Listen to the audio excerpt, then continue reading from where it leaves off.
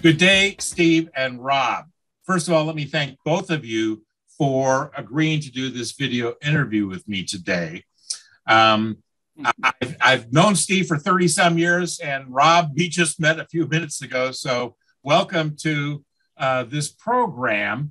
And what I'm hoping to do is to share with the audience some of the more current things going on in the instructional systems design or learning experience design world, and that encroachment into this thing we call performance improvement or human performance technology stuff. So before we get into the main event here, could both of you take a turn at introducing yourselves to our audience? And Rob, could you go first?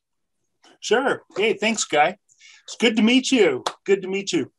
So I was a professor. I'm now retired. And up to a couple years ago, I was teaching and researching and et cetera in the management information systems in the College of Business at Boise State University.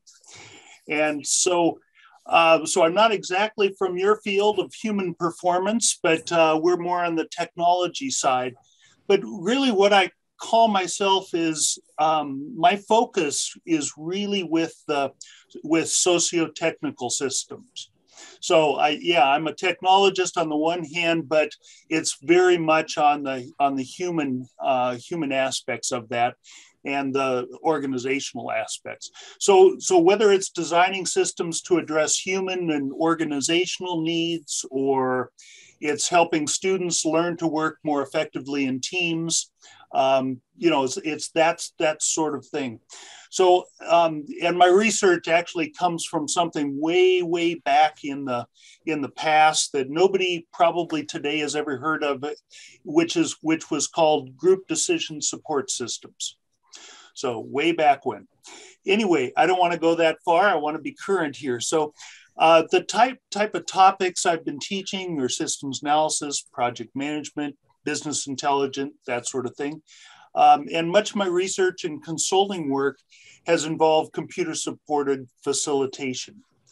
So using systems and using facilitation techniques to bringing those together to help teams be more effective, brainstorming, evaluating, organizing information, etc., using tools to help do that using techniques.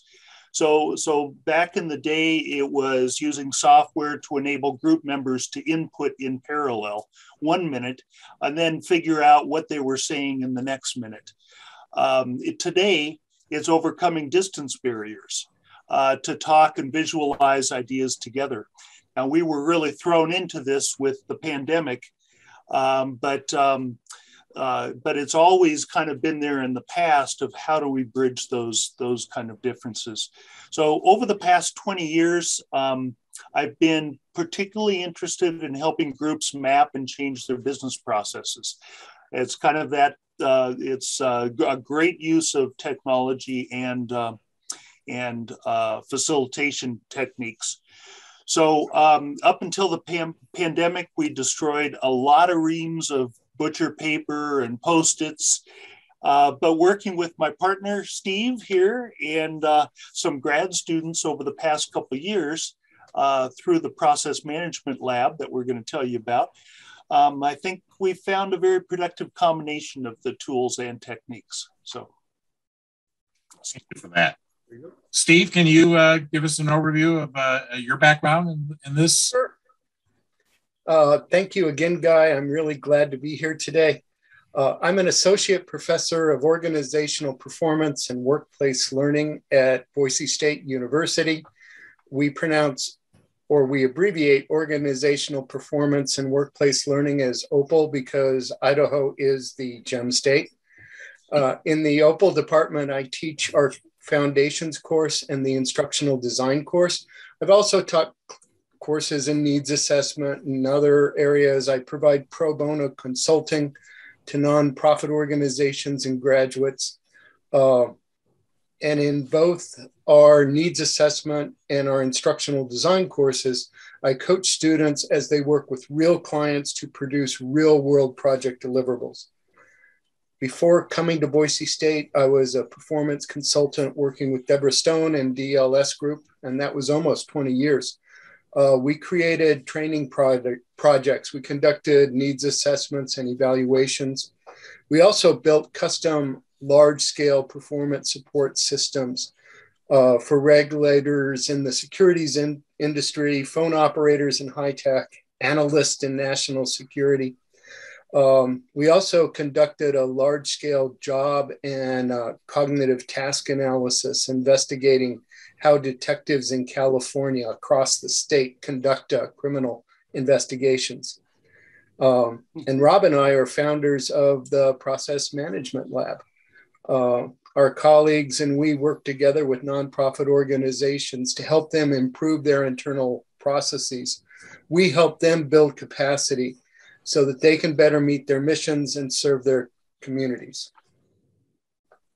Thank you, Steve. So that is a nice segue into the main event, because what I wanted to talk to you about was the Process Management Lab. And so I think you've worked out who's going to go first in answering this, but so what is it and who's it for? Well, let me throw this at you. Let's say it's a triangle, and there's three points on that triangle. One of those points is it's Process Management Lab. It's all about process management. We do process improvement. We help people learn processes. We help, the training and all those pieces kind of go into it. Although the process improvement directly and re-engineering that is our kind of key area. The second area is nonprofit organizations, and we're particularly interested in helping them because that's what we want to do. And so they're underserved and they need the capacity that we can provide.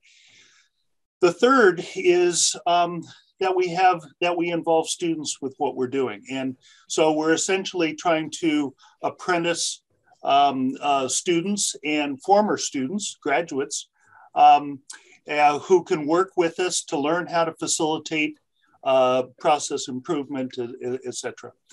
And so we've spent the last 2 years as a small group working with the statewide food bank. And now we're expanding our presence, and we're working with a group of around 12 OPWL students and graduates. And in addition to the food bank, we'll also be working with the Downtown Development Association for Boise, starting in just a couple weeks. And maybe even a nonprofit mental health services provider back east later in the spring. So we want to spread out geographically now that we have kind of broken the barriers of having to be in the same room at the same time. So across these efforts, we're looking to introduce students and graduates to real world opportunities and to practice process improvement in ways they'll benefit the nonprofit agencies and the communities. So, thank you. Steve, is there anything you wish to add? Not to that particular piece, but I am ready for the next question. All right, so I did share the questions in advance here, because with two of you here, you'd be talking over each other or I'd be interrupting you.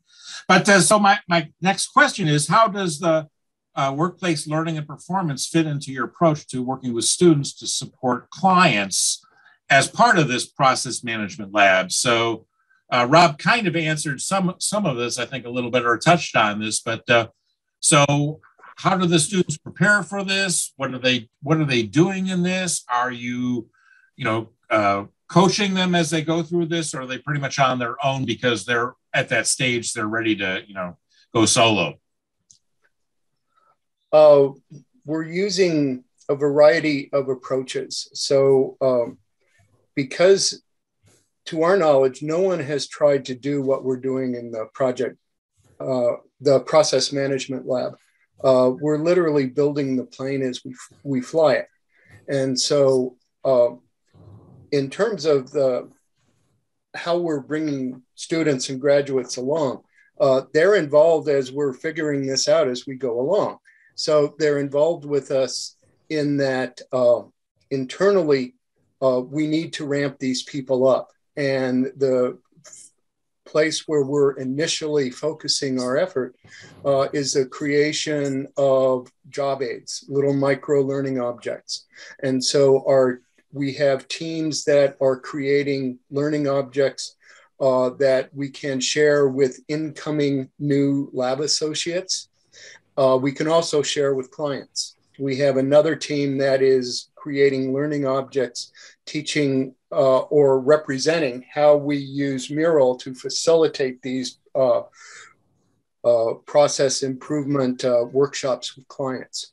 We have another team that's creating marketing materials because we have to operate this like a consulting firm, and we know one aspect of that is marketing. We're now starting our second semester in this large ramp up, and our students have been creating these materials. And what's great is we are our own user testing population. So as teams create these, we're using them. So with the materials describing what process improvement is, we immediately did a tryout of those materials by sending them to new potential clients in the hopes that they could self-select whether or not this was appropriate for their organization. The great news is that our minimally viable products were tested we wanted, and now we're in the marvelous place of tweaking them for a few more improvements. We have a variety of assets teaching people how to facilitate with Mural. We've reviewed them, but there's some skepticism there because we have done this to the point where we kind of do it automatically, and we know that subject matter experts lie when they tell you what they do. So we've tried to be good about that, and our teams have tried to be good about that. But as we're going into these future workshops that Rob was talking about, we're going to be testing those materials by using them together.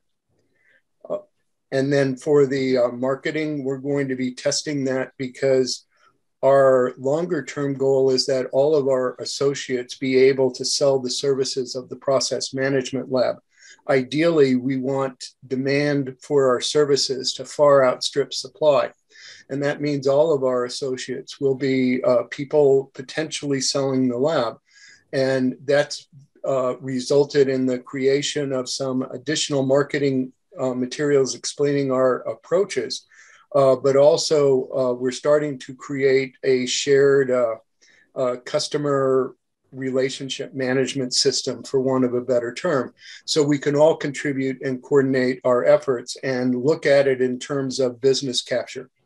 We've started the initial conversations. Are those moving along in a way where we can foresee being able to do some workshops, or are we stalled, or et cetera? So our students have been involved in creating all those assets in an apprenticeship fashion. Part of the other issue there, though, I got to throw in is that the fact is that we're both academics and we are pitiful at marketing. So we're kind of getting the students to help teach us a little bit more about how to do this effectively. And not just students, but we have students and graduates, and it's nice having this combined expertise working with us. You know, we're learning as much from them as I think they might be learning from us.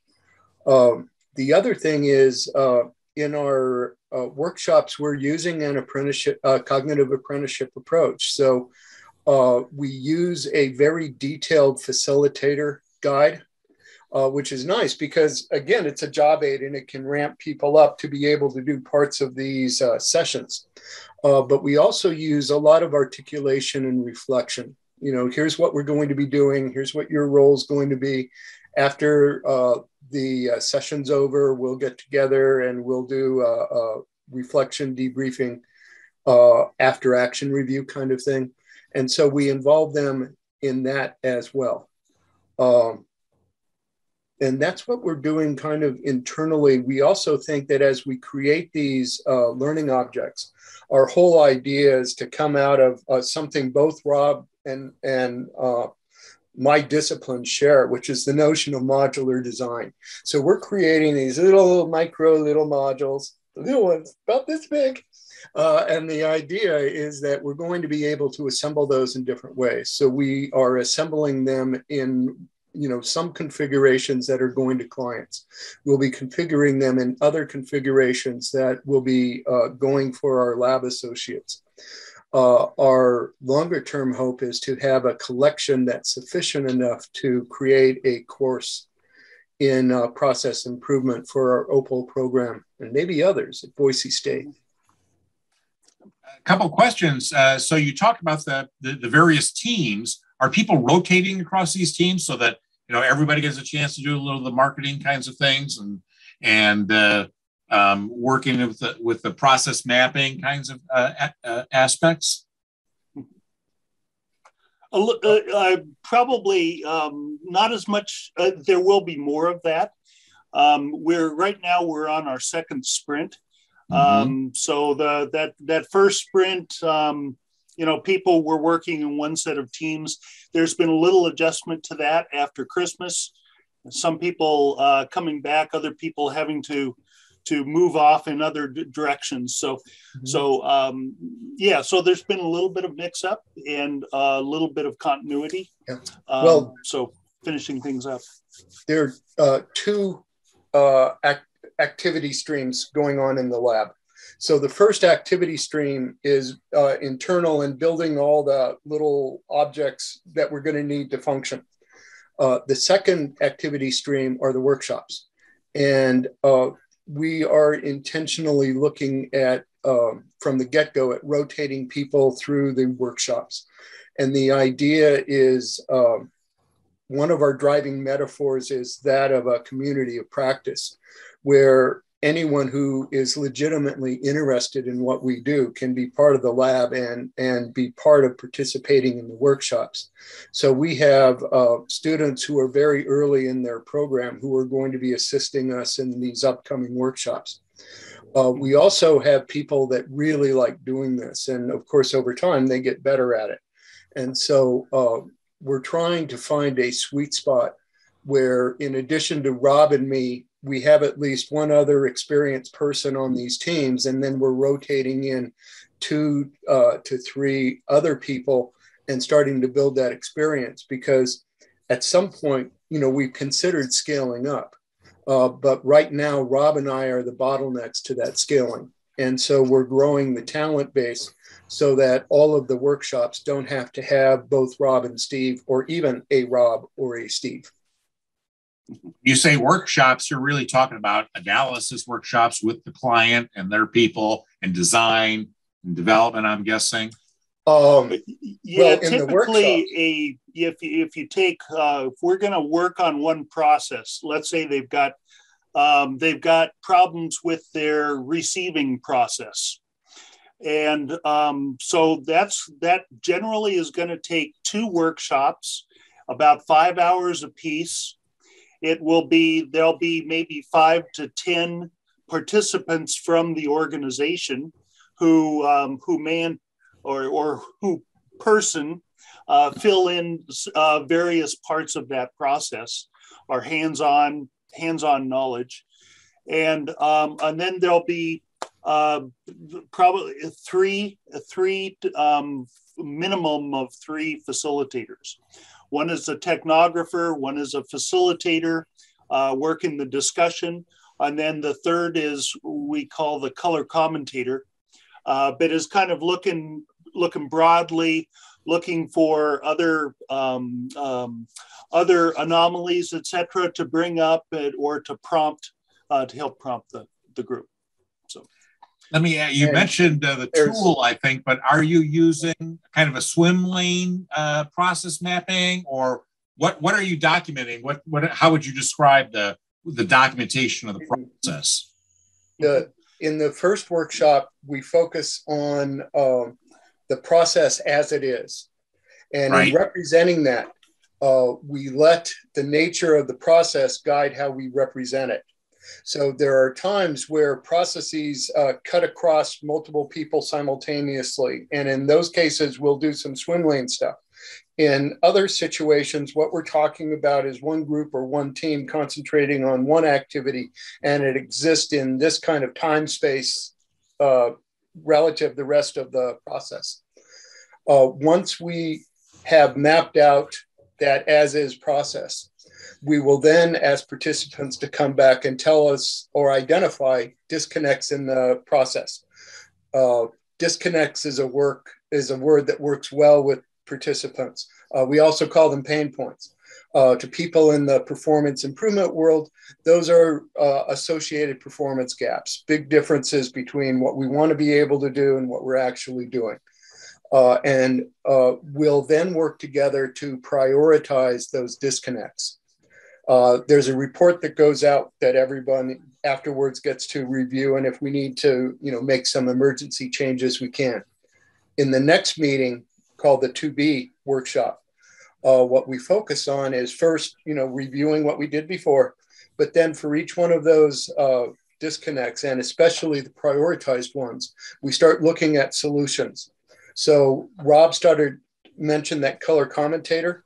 When Rob does color commentary, as people start talking about disconnects and solutions, he's bringing his IT background in that. So, should people be doing this? Are they using shadow systems when their software should be better? Should we be doing this at all? Mm-hmm. I'm looking at it, color commentary based on a performance improvement mindset.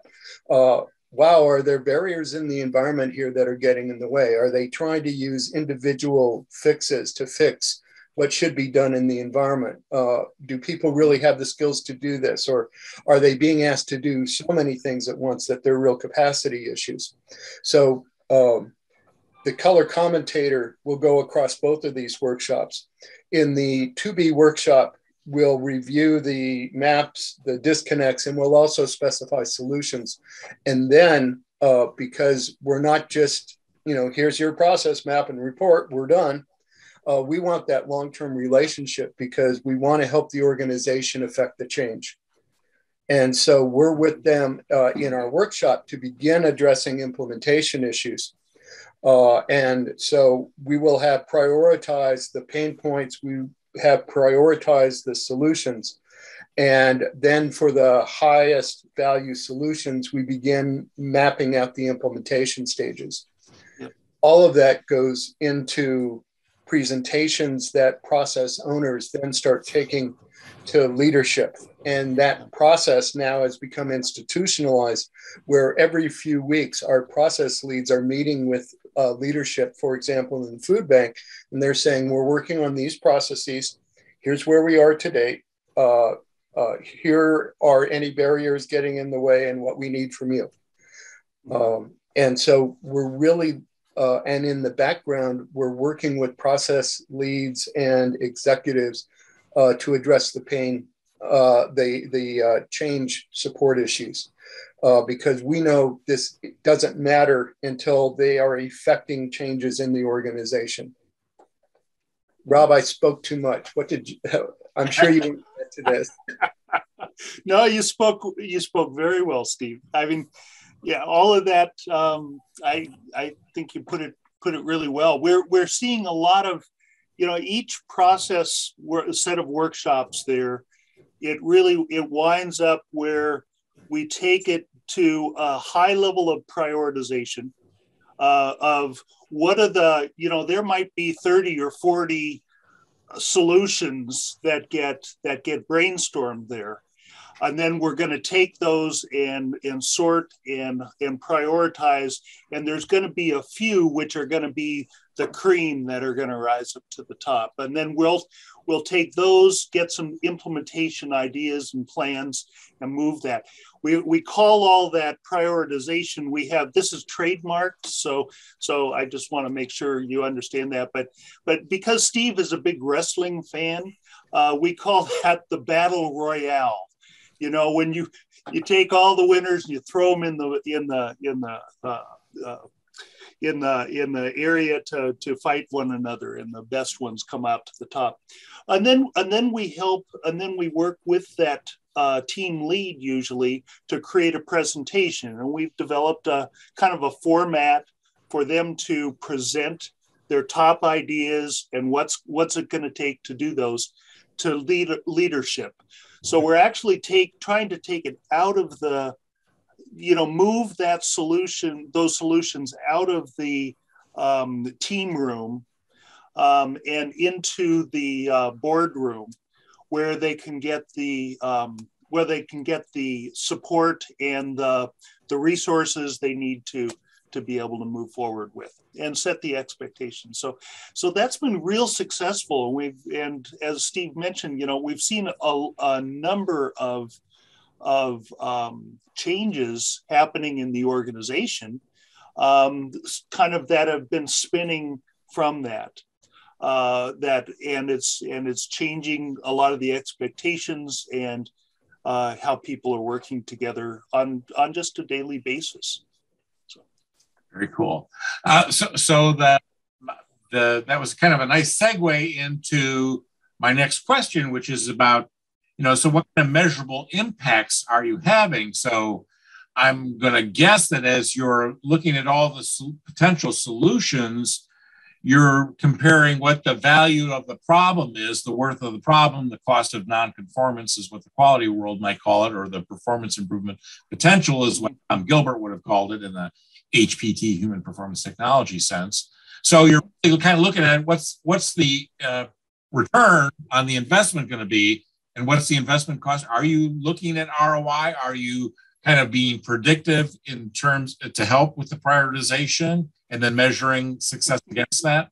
Oh, not at all, Guy. Not at all. We can't. It's hard to get to ROI when they don't have measures in place for the most part. And so we're kind of greenfield a little bit there, but it's coming along. I'll let Steve talk about that. Yeah. So in our workshops where people pose solutions, we informally address what is the ratio between the level of expected effort and benefit for each one of those solutions. And that's done, based on what people in the workshop know, I understand.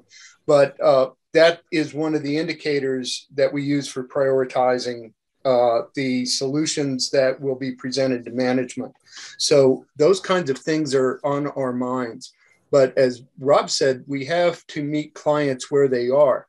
So with one of our workshops, we have a process lead who is really, really a genius at what he does. Because this is a food bank, this person was also really good at working in the warehouse.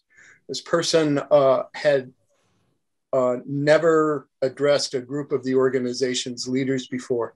And so one of the things that one of our members provided was, professional presentation coaching services. But we do have a set of some tangible and intangible results that we're monitoring. So in terms of the tangible side, we know that we have reduced spoilage cost over the last several months from a high of $93,000 to $250 over the last 4 months. And we also know that these efforts have produced a 30% reduction in receiving errors. And that's really important because if you get the errors out of the way early in the process, they don't come back to bite you later. And those figures came from their chief operating officer. Now, the other thing is in the future, we're hoping that they're going to be interested in conducting a formal program evaluation as more of these things get done. And OPWL has an evaluation course that needs projects. So that might be a nice synchronicity there. But the client now is also at a point where they're starting to think about what should our dashboard be. And they want our input on that. And so this is a really neat space of going from the process work to trying to see that implemented in terms of implementation and culture change. So with that, we're hoping to see one of the parts of the dashboard being what's the status of the pain points and the solutions. We're also hoping to see the emergence of really good metrics. And we have a workshop planned now for March that's going to start looking at revisiting the processes we've mapped out in a process improvement mindset, and now looking more at process reengineering. So for each one of those processes, do we really need that step?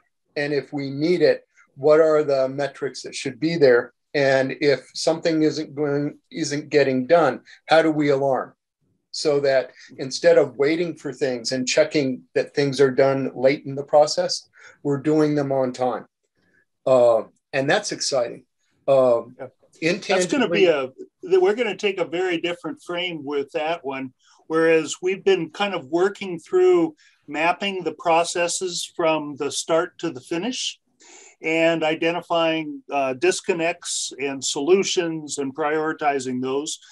A lot of that has been, I would say, low-hanging fruit, is that what the participants have been picking off there. Now we're going to take those same maps and we're going to work backwards. So as Steve said, okay, we have problems at the end of this process. Where did that process originate? And then we'll actually, we can get kind of, I think, deeper into changing the processes that were going on there. Mm-hmm. And this will be also in, they have not quite made it to the point of barcoding, which for a warehouse-based type of operation is a huge change and a very fundamental shift to a lot of elements to how they organize and work. So that will be, so this will be kind of backing us into their ability to make those much larger fundamental changes. The other returns we're seeing are intangible, and I think they'd be more in line with the stuff that Bob Carlton and Claude Lineberry and Toasty would talk about in terms of, are we seeing changes in organizational culture? And intangibly, what we know is that they're getting this process improvement stuff and they're valuing it. We know that because their COO is telling us that these people are becoming increasingly skilled, and they now are coming in and saying, hey, we've got a process problem here. It used to be, I got a problem with Bob, or I got a problem with Pat. And they used to be personal problems. Now people are coming into leadership and saying, we've got a process problem. And they've been using what we've done in this larger scale at smaller scales to address smaller issues. And what they found is, because people are coming in and being involved in these, people have buy-in for the solutions. It's not about management trying to force workers to get things done. It's all of us are together. And how are we going to engineer what we do in ways that serve our mission and meet the needs of the community? So when I want to just cap this off, I know we're running out of time. So to cap this off, and one of the comments that was made, which I just loved, I fell down when I heard this. It was that process improvement and involving the people who are actually doing the job and coming up with solutions and bringing that up and down to leadership. Process improvement is breaking down the carpet to concrete barrier between leadership and warehouse personnel. That just summed it all up. That's a great phrase. I like that. Let me go to my next question now. If you have an example that you can share about this, we've been kind of talking through an example, but do you have another example where you can talk about what you've accomplished here in the process management lab? Yeah, we'd like to talk about how we completely revamped how we go about process management. When we first started our process management work, we were using a traditional in-person facilitation approach. And I know you've done this, Guy. We go to the client site and we use one of their meeting rooms. There are never enough whiteboards. So we start hanging butcher paper all around the wall. We come in with shopping bags or boxes filled with sticky notes and little kitty stickers that people use to vote on what's important and so on. We conduct the workshop meeting in person with participants. And interestingly, if you're working with a larger organization, there are going to be people involved in the process that may not be there in person in the workshop. And we kind of kid ourselves by saying, oh, we've got this pricey phone system. And there's a main phone console that looks very nice. And there's some satellite microphones in the room. And supposedly they're able to participate in that workshop because we've got these phone hookups. And that's how we expected to continue working. And that just creates a have versus have not group, because most of it is all in the visual that you're building around the room, so the poor people on the telephone are just at a major disadvantage. But that wasn't what stopped us. Actually, what stopped us was COVID. And so this is even pre-Delta. So this was like we did our first one in paper and pencil, and then here comes the paper and Sharpie, and then along came COVID. So we spent some months, about 4 or 5 months, kind of working with one of our associates in testing out different tools, kind of group whiteboarding tools that we could use to do the mapping, to use for the facilitation, et cetera, so that we could facilitate the process improvement workshops remotely. And so that was, we looked at Mural and Miro and Lucid, and we mapped the creation of peanut butter and jelly sandwiches as a proof of concept. We had that process down like that. And and finally we got to, with Mural, I think we found what we were looking for. Not perfect, but it's very strong, and it has some strong facilitation management tools, crowd management tools in it. So we created some process improvement mural boards, kind of our own templates, and beefed up the facilitator guides to be able to work with Mural there, and then we started off, and so we've done about a half dozen of those with Mural, and that's really a wonderful way to go. We're really looking forward, and the nice thing, it's wonderful because we've got 100% participation from everybody and around the entire state, because there's multiple sites around Idaho. So anyway, that's kind of what we're doing there. We use Mural and Zoom together. And mostly the Mural tools there. And then we take it out of Mural at the end, and we massage that information into reports, distribute those in more traditional ways. This is extremely interesting to me because back in 1989, my client, AT&T, which had telecommunication rooms where they could link everybody across North America and Europe, and they had me facilitate an update to a curriculum architecture design that I had done. So I had all this performance data, all the enabling knowledge and skills data, and we were, projecting it, and the cameras were on it, and everybody theoretically could see it. But I always felt that no one could get close enough to see the data. And it is such a visual thing that, they got to look at it, think about it, confirm it, reject it, and modify it or whatever to really buy into it. Otherwise, it's all kind of a blur. And so I'm particularly interested in, what tools are you using to do the online? I hope that there's videos that you guys will produce to show snippets of some of your work, to the outside world. Maybe it'll attract some new students to Boise in your program. But anyway, so yeah. Something we need to do is put together those. And we have that kind of on our list, but putting together some snippets so that somebody can see, kind of watch the whole process unfold there. Yeah. And, the other piece there that's important is that every individual has their own computer, has their own keyboard, that means they can move around this infinite whiteboard space, so they can look at different parts of the model if they wish. At the same time, we can also have them entering in brainstorming ideas about disconnects or solutions or votes or whatever else. And that's the trick. You get past the production blocking of one person being able to talk at one time.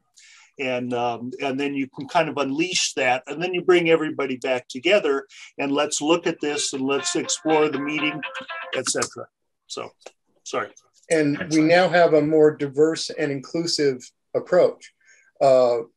We started this part of the conversation talking about those poor people who were trying to participate in an in-person workshop, given only, a phone connection that, you might not be able to hear everything on anyway. Yeah. We now have a way so that our clients can reach out and include everyone who needs to be participating. And we all participate equally.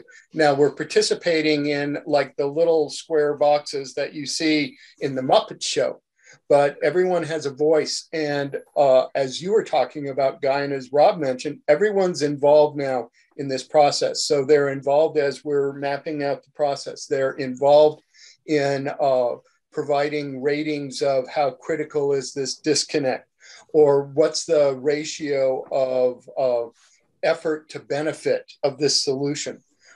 They are involved in specifying implementation steps. They are involved in voting on what the priorities are. And after we have a vote, they're involved in the sense making of the vote. So, well, here are the things that you said were really important. How does this resonate with you? These things, all ranked highly. Are these all things that are related or not? And they talk through these things. And so in making this more accessible and more diverse with more different people and more inclusive with more different people, what we've done is two things. We've jump-started the buy-in and the change support process. We've also improved the quality of the process management approach itself, because we've all done things like this before. And we know, whether we call ourselves the process management lab or we call ourselves performance improvement people, if you don't have the right people in the room, you're going to spend a lot of time on these facilitation activities, and you're going to create things that just look really nice. They're going to be pretty, and the reports are going to be professional. But if you don't have all the people in the room and all that shared expertise and all that ability to reach consensus and to make decisions, then you're essentially wasting clients' time and money. You might be going through the motions, but you're not going to be preparing something that is actually going to be representing, providing a complete, accurate, authentic representation of the process, let alone have something that's going to hold together during the orphans of our performance improvement process, which we all know are implementation and change support. Yeah. Yeah, I think it's so critical to get, so-called the right people on the bus to do the right things at the right time. And that's always been critical. I always strove to get my client, whoever requested me to come in and do work, to form a project steering team of all the stakeholders and have them handpick the people that I would use in analysis and design. Because if I brought back bad news, in their view, this is what's broken, this is what's not, you don't need training, or you need training, but you first got to do this and do this and do this. Mm-hmm. They couldn't reject it if I was not if I was just the messenger. They could kill the messenger, me, in the meetings, but they couldn't dispute the data because it came from their handpicked experts, people that they trusted. So then it's the goal is to get all those right people there and not have, outliers come in and cherry pick things and then didn't understand, why did it get worded that way, and what did you skip? That's critical, and getting the buy-in from the client. So once you have these successes, I would imagine that just leads to everybody really buying into the whole process and approach, getting the right people into the room. And the other thing is, this is an educational undertaking, and Rob and I can pull the professor card, which can be really helpful. And when we're qualifying projects with potential clients, part of the pitch it gets to sponsorship, because we will not form these partnerships or do this work without adequate sponsorship. And we carefully explain to clients that sponsorship is both from the top down and the bottom up. So from the top down, we want approval from the executive committee. We want to be working with their leadership team. We may or may not be directly working with their board. In terms of bottom up, we want to make sure that all those right people are on the bus. And it's important to have both of those. If you don't have top down, change will stall with inertia. If you don't have bottom up, people will sabotage stuff that they don't believe in, or they won't adopt it.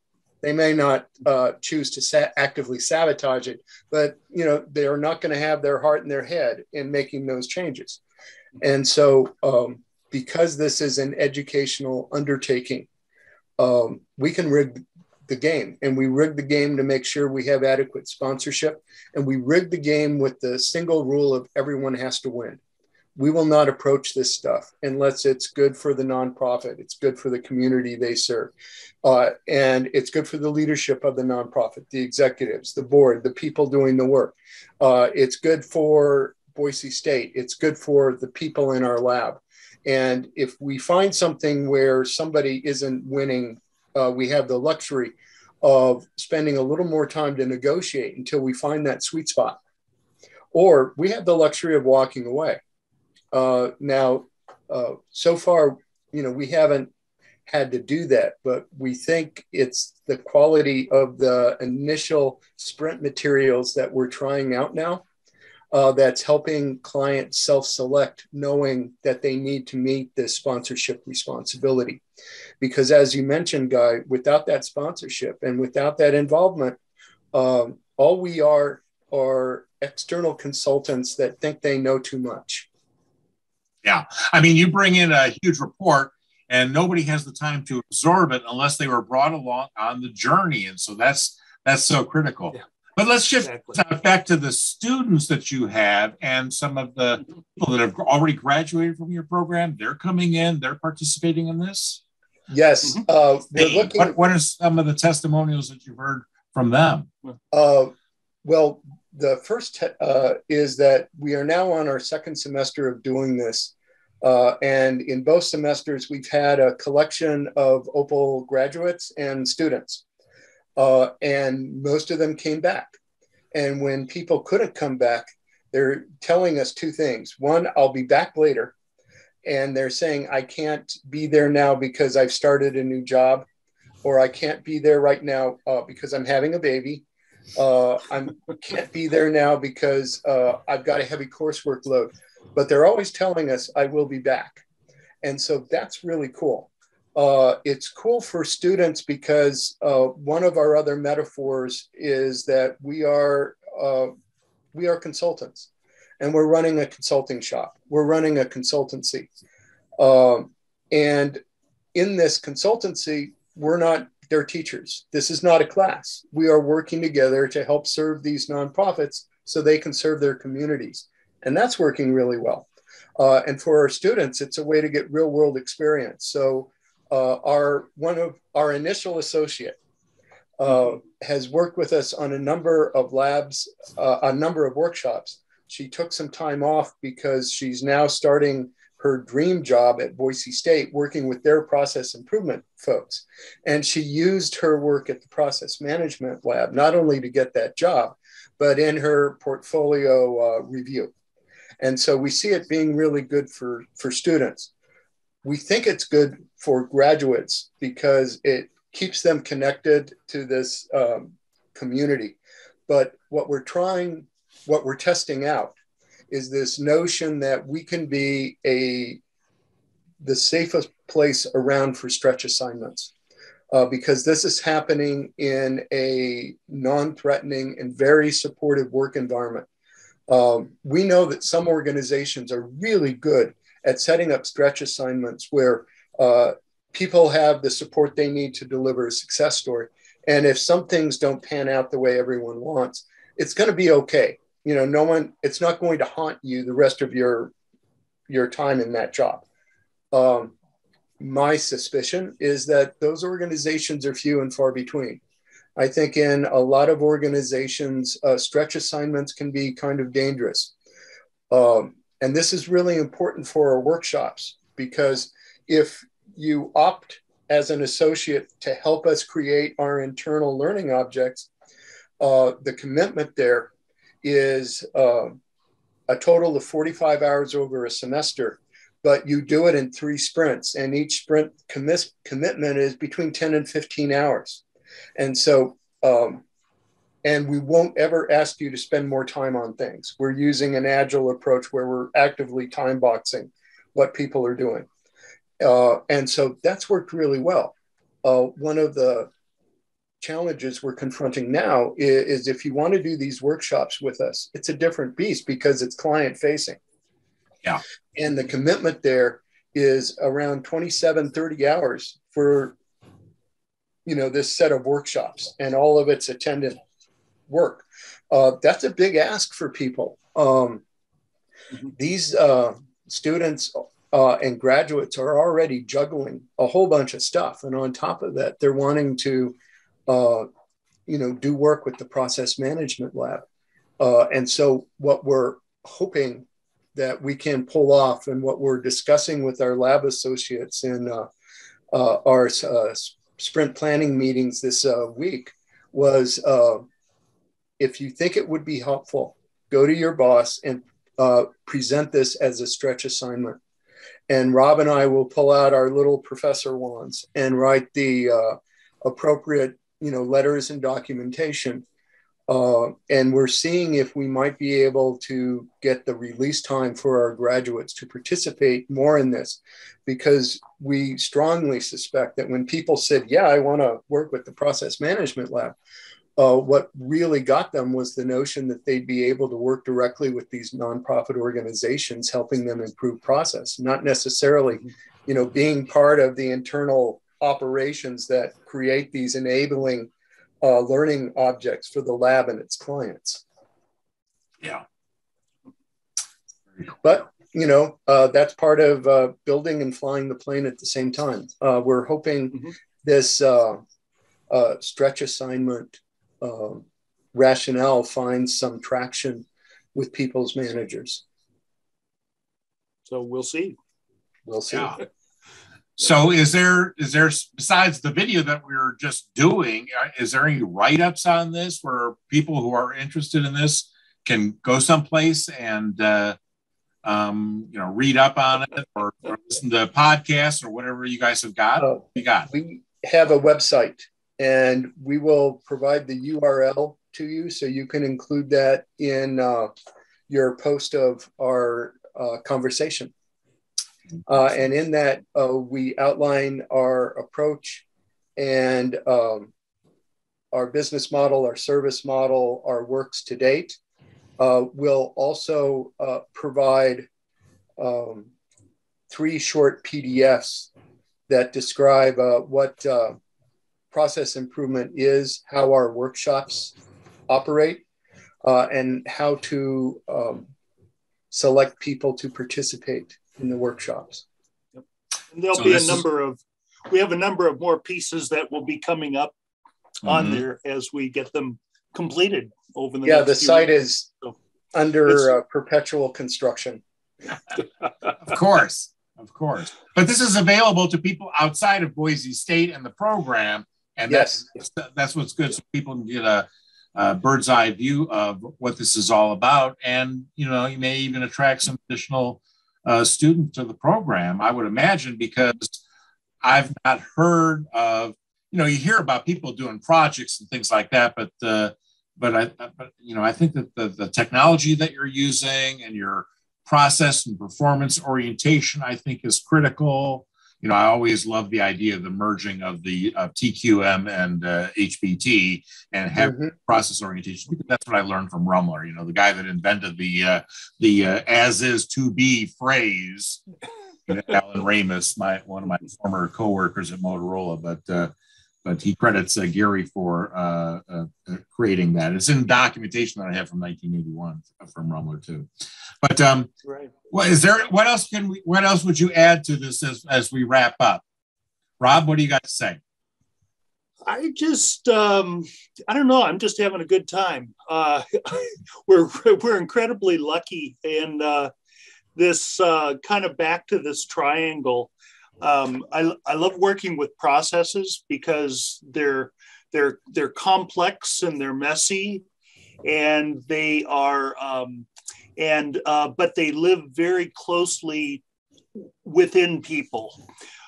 Within the processes that we work, we get to know them very well. We have a lot of ownership with them, and being able to work with people who care very deeply, about that is great. The nonprofit,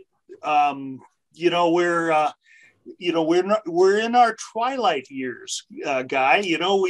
We don't have to make a living, right, with the things that we're doing. We're trying to help others live. And that's what this is all about. So I love giving back, and being able to give back from the skill set that I've developed over the years is wonderful. And working with students, it's been a few years that I've been retired, and mostly I've been working with my own software that I sell to universities on teamwork. But so this is just working directly with students again, and graduates is wonderful. They bring all that energy and excitement and learning new things and wanting to try new things, and God, it's fantastic. I miss it. We're just incredibly lucky to steal from Conan O'Brien. We get to work with the folks we love. And we get to work doing things we love doing. We get to work on projects where everybody wins, and we get to do things that matter. Life is good. Yeah. I'll just add one thing here is that I was visiting Gary Rummler back in 1999, and he had this big number 4 on a big whiteboard off in the corner there. And after 2 days of meeting with him, I said, "What the hell is that 4 all about?" And he said, "Life is won in the fourth quarter." So the life is won, the game is won in the fourth quarter, and that's for all that. And it's more about giving back, and that's what he was all into. I appreciate what you guys are saying, because you want to help that those next generations coming along and help steer them right, because our world is fraught with foo-foo or snake oil or whatever you want to call it, and there are proven methods out there that are evolving because of the technology. And that's what's, I think, so wonderful about all of this.